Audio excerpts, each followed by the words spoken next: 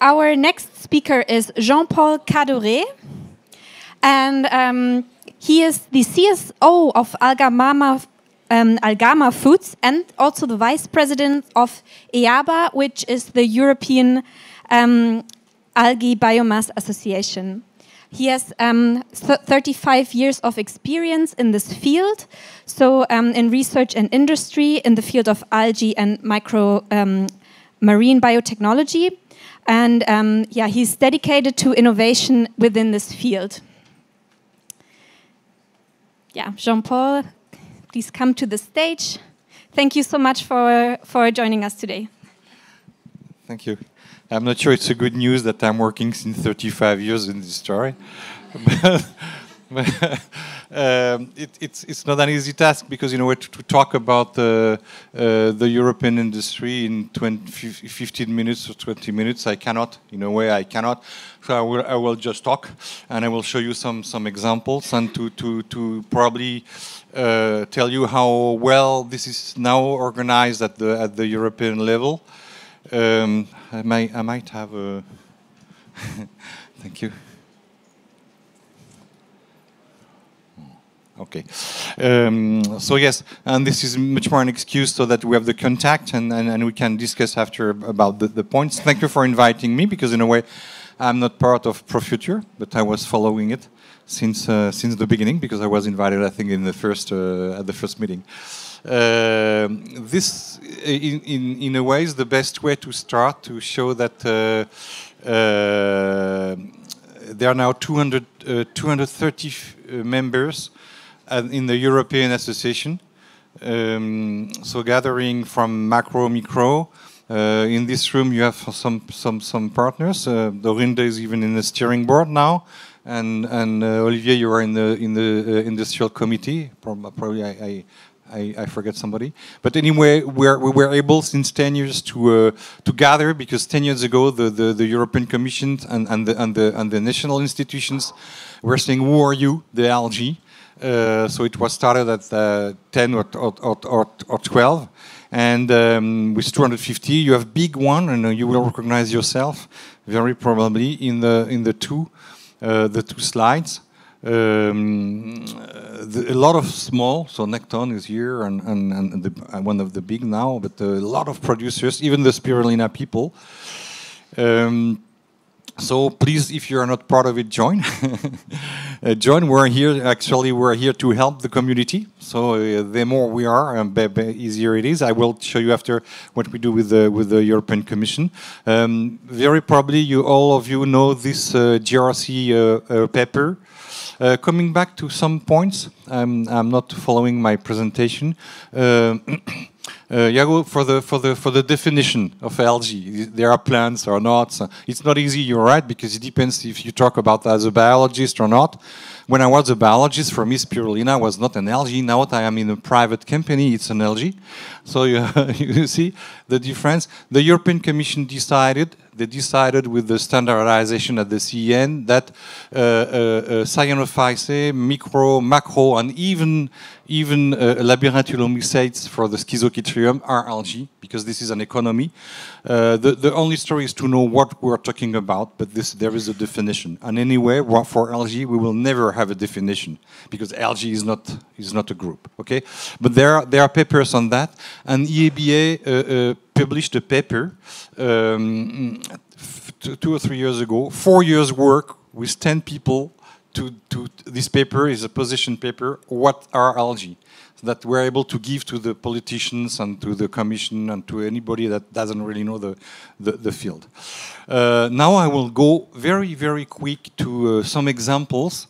You will recognize yourself for some of them, all microalgae. Just to show for the people that are not really in the field that there is a lot of production facilities, there is a lot of work, there is a lot of research. In Europe, for example, you have now algae leaf in Iceland that are relatively big. Here is Ecoduna. We're in Austria. Impressive plants also. Here Guinaqua, were in Portugal. Very, very important achievement too. They're still working. One of the first one. This was in the time of the East Germany. I just put a rocket. I read it because they were just sold, and this is no more a rocket, but this is still Klötze with the Jörg. 1 hectare of greenhouses in the 90. You have here Microfit, which is one of the achievements in France. They are going very well and very quick. And 3 examples in Israel: Yemoja, Algae technology. We can go back if you want for some of them. I removed probably 20 or 30 slides because I just wanted to give you some example. Fotanel in Netherlands. You have here Simris. So you see, every country in a way has this big facility, and there is a paradox for the moment. I can tell you there is a lot of biomass and stocks of biomass, because for a long time, and I was in this story. The story was to produce, how we can produce, and now there is a lot of stocks in Europe, and this is not a question. I can assure you. ALGAMA.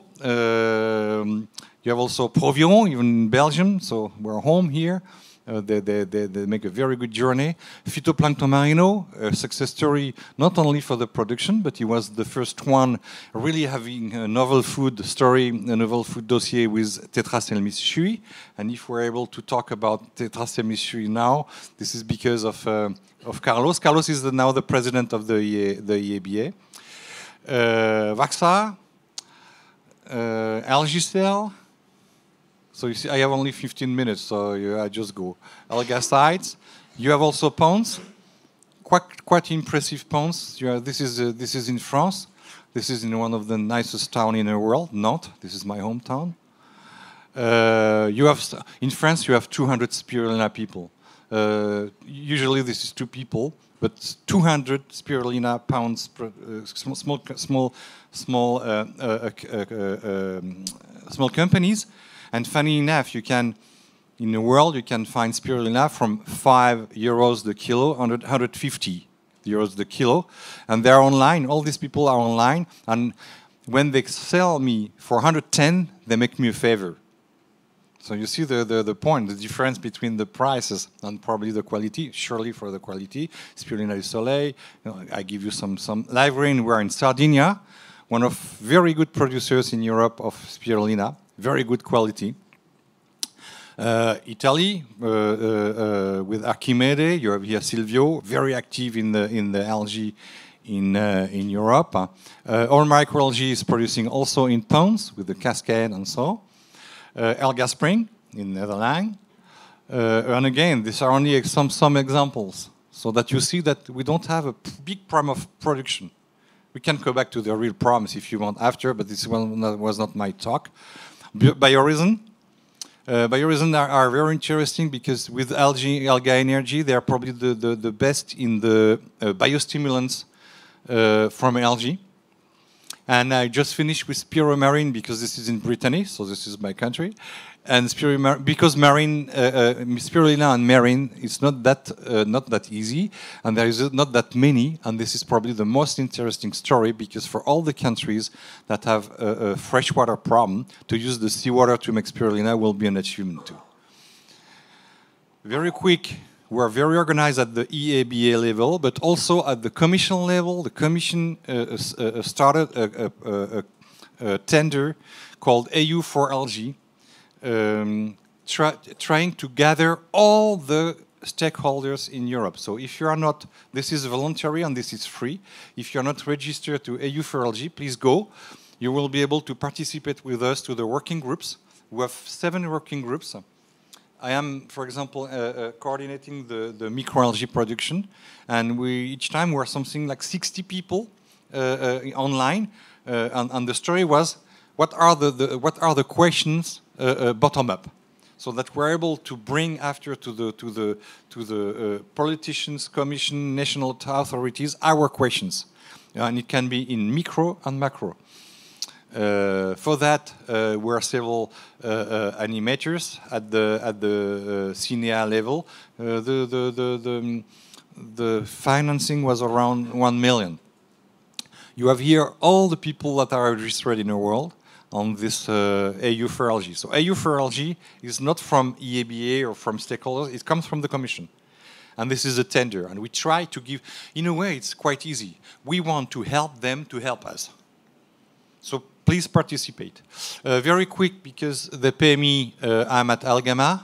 ALGAMA is important. It's a small company. We raised 22.5 million. The story of ALGAMA is how to use algae as a functional compound in the food. So the functionalities can be physical functionalities or nutraceutical functionalities. How we can create food not only in using algae in a bread or in, but the function. And I can come back very quick. We are 40 people. We have 38 patents actually now, 22.5. We have an office in New York, but we had to slow down because of the COVID. And we have a few 4 spin-off. Our flagship is the replacement of an egg replacer called Algae. With this Algae, we were able to make a mayonnaise, but we are selling it for patisserie. So making brioche, cookies, and all of this with Algae, where you replace an egg with our ingredients based on algae. All of this were done. These pictures are from ALGAMA. We have a chef patisserie chef. And I will finish in saying, please join us at the Algae Europe. Last year in Roma, this is the conference of the EABA. Last year we were 430 attendees. On all the algae, I'm fighting against this story. I'm micro, you are macro. I'm seaweed, you are spirulina. I'm fighting against. I want to bring all the. I wanted when I was a president. I'm just a vice president now. We want to bring all the stakeholders together, because I want to convince that there are more similarities than differences among all the algae. It is true for the biology, for example. If you talk about biorefinery or applications, this is the same. Okay, sometimes the production systems are different, but we want to bring all the people together. So please join us. You can still send your abstract. We said that. No, you already sent it. Good. Send your abstract. We had last year 285 abstracts sent. So we try to be representative. And if the people that are not members, if you join, you help us to be representative. And this is pro bono. We are not paid for that. So this is not a story of money. And this is not very expensive to be also part of EABA. And I will just finish with I'm finishing. So presenting myself very quick now at the end of the talk.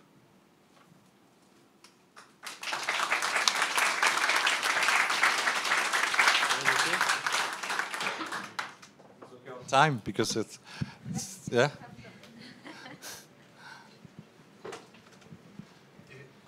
You spoke about stocks. Why do you have stocks? What can we do with the stocks? And third, what's going on in Asia and America continents, south, north?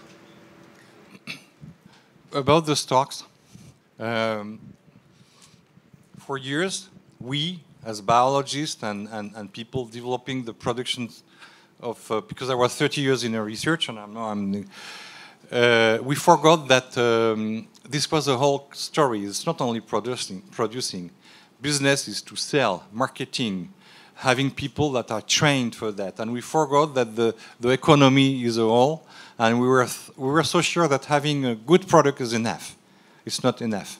And now you see that all the companies now bring back people that are good in selling, commercial directors. So we need to go to the commerce to be able to sell these stocks. This is first awareness also, if we cannot talk about this, because in the world, this is not a trend to eat algae. I mean, this is not majority. So you have an awareness.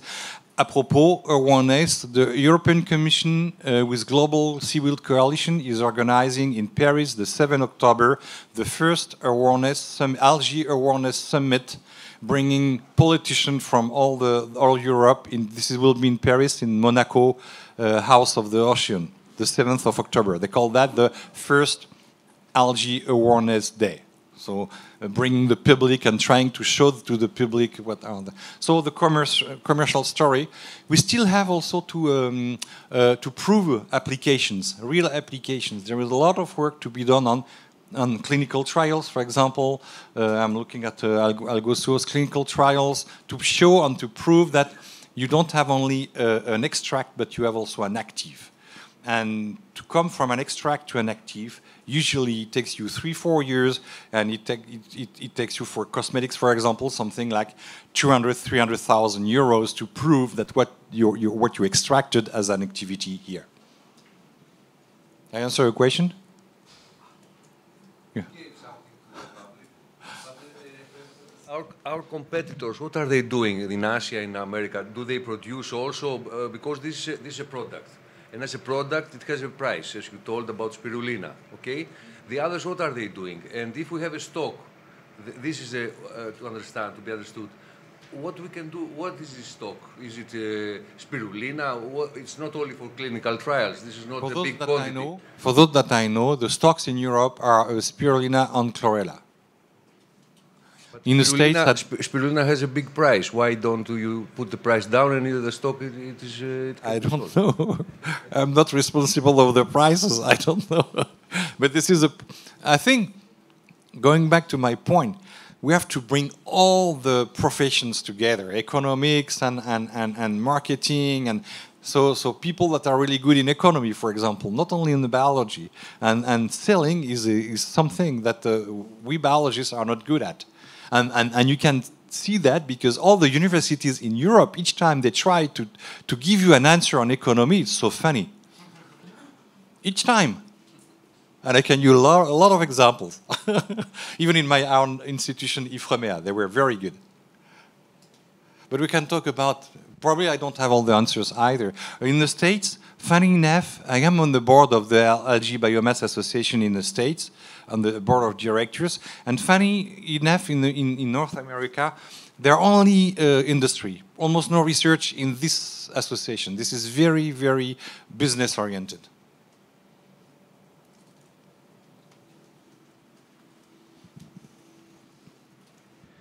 I agree there is a lot of stock, and also in Asia you have some very cheap stocks, but what I have experienced is a huge variety in the quality. So isn't it time to have a kind of quality label for it? This is on the way. It comes from the thinking, so the brainstorming at the European level to have a European label about the quality. But in a way, the Chinese, they give you, they are intelligent. They give you the quality you want. If you want a better quality, they will give you a better quality with a higher price. But this is because we ask for 5 euros, 7 euros the kilo that they give it. Yeah. But at this moment, you can just buy the biomass. You have no idea, even not European biomass. They give you some kilos, and you don't know what is the history of that biomass. I agree. We don't know. And sometimes you are very surprised of the quality. We bought some from China. The level of phycocyanin was something like 5%. Normally it's around 12-15%, and it was around 5%. You know, we have done a lot on taste. If you compare our fresh biomass with all the commercially available biomasses, it's completely different. Eh? I agree. Yeah. I agree. Which is, in a way, the chance. Europe has to fight about the quality and applications. We have to put an added value because we will never be able to compete with South America or Asia in terms of hand labors and so on.